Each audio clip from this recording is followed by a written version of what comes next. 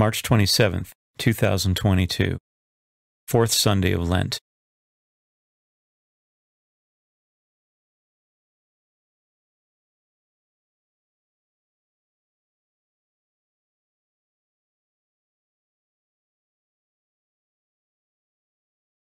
A reading from the book of Joshua.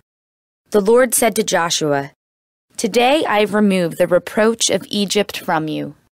While the Israelites were encamped at Gilgal on the plains of Jericho, they celebrated the Passover on the evening of the 14th of the month. On the day after the Passover, they ate of the produce of the land, in the form of unleavened cakes and parched grain. On that same day after the Passover, on which they ate of the produce of the land, the manna ceased.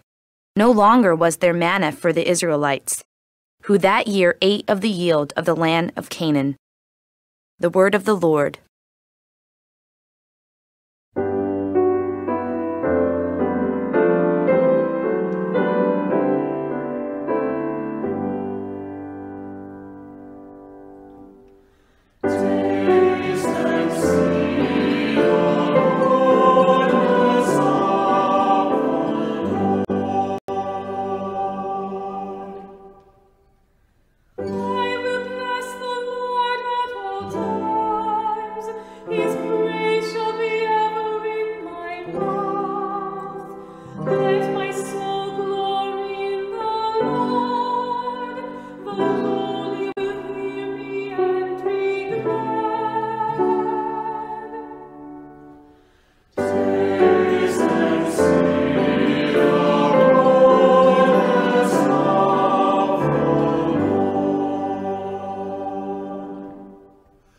Glorify the Lord with me.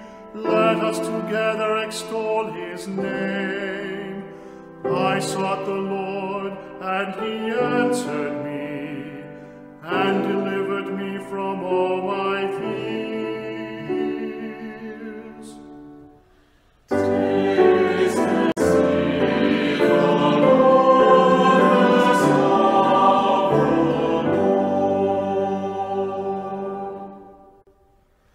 Look to him that you may be radiant with joy, and your faces may not blush with shame. When the poor one called out, the Lord heard, and from all his distress he saved him. Taste and see the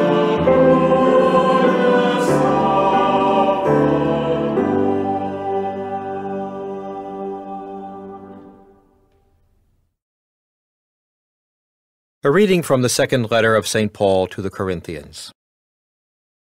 Brothers and sisters, whoever is in Christ is a new creation. The old things have passed away.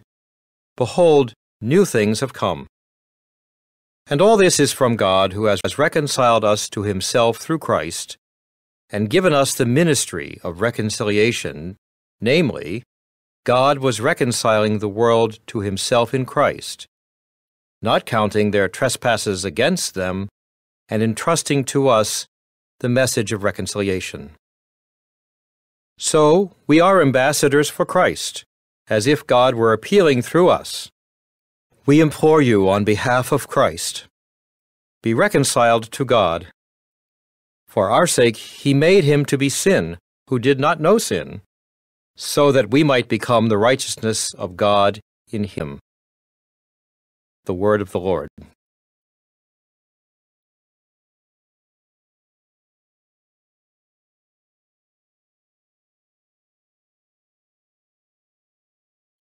A reading from the Holy Gospel according to Luke. Tax collectors and sinners were all drawing near to listen to Jesus.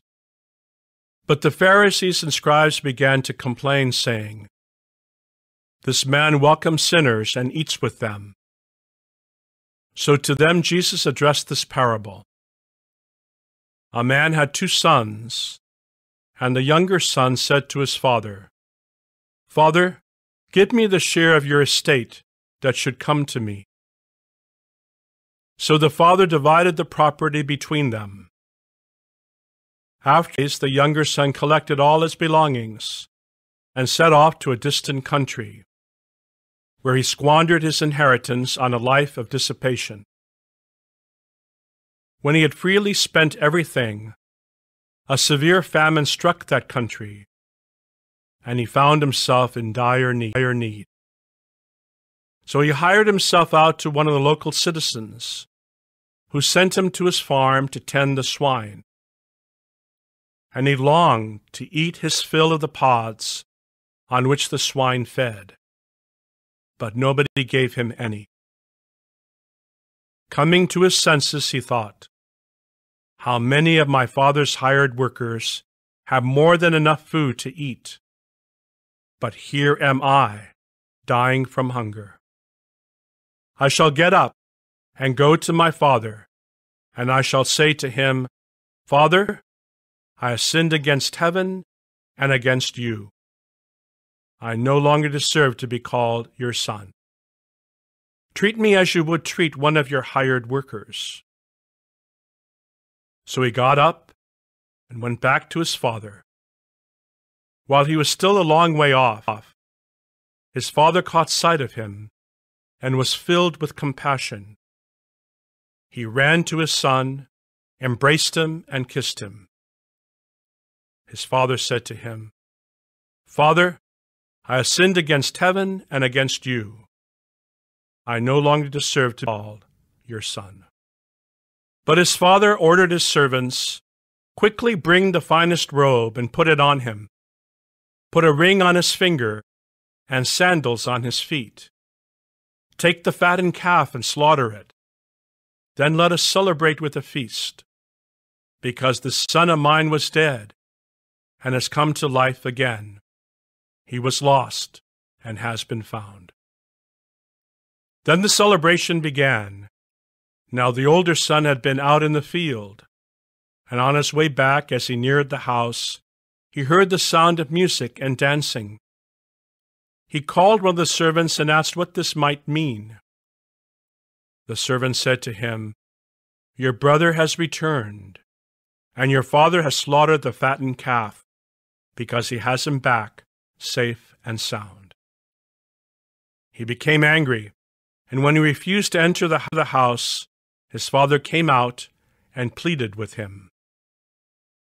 He said to his father in reply, 'Look, all these years I have served you, and not once did I disobey your orders. Yet you never gave me even a young goat to feast on with my friends. But when your son returns, who swallowed up your property with prostitutes, for him you slaughter the fattened calf.' He said to him, 'My son, you are here with me always. Everything I have is yours. But now we must celebrate and rejoice, because your brother was dead and has come to life again. He was lost and has been found.'" The Gospel of the Lord.